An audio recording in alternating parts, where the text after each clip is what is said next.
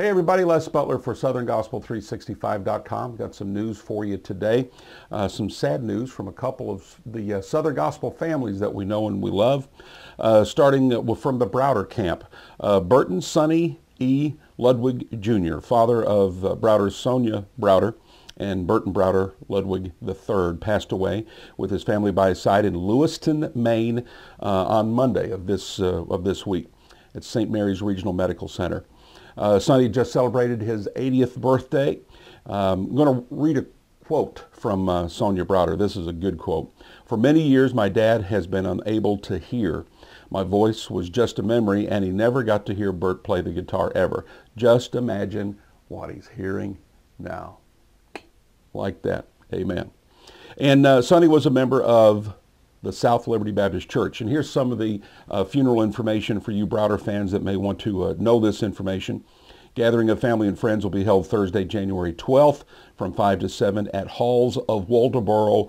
That's at 949 Main Street in Waldoboro, Massachusetts, or Maine, I guess.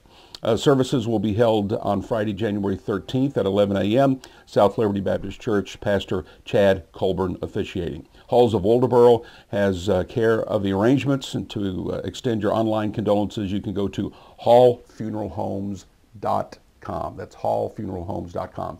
And also, another Southern Gospel family experiencing the loss of a loved one. Tammy Dunaway's birth mother passed yesterday. Just getting information on that, so you can go to dunawaymusic.com for more information there, and they'll help you with getting some of that information on Tammy's birth mother and her passing. And I want to end today with good news in the Southern Gospel world. Michael Combs had a successful kidney transplant a few days ago, and he's home now convalescing and doing well. So Michael, God bless you. We're praying for you, and trust all will go well. And today's SouthernGospel365.com brought to you by Scoops Magazine. Always digital, always free. For more information, go to sgnscoops.com. That's it for today on SouthernGospel365.com. I'm going home with Jesus in the twinkling of an eye.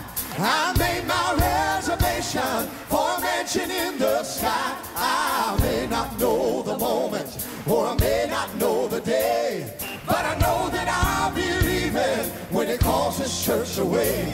I'm going home with Jesus in the twinkling of an eye. I made my reservation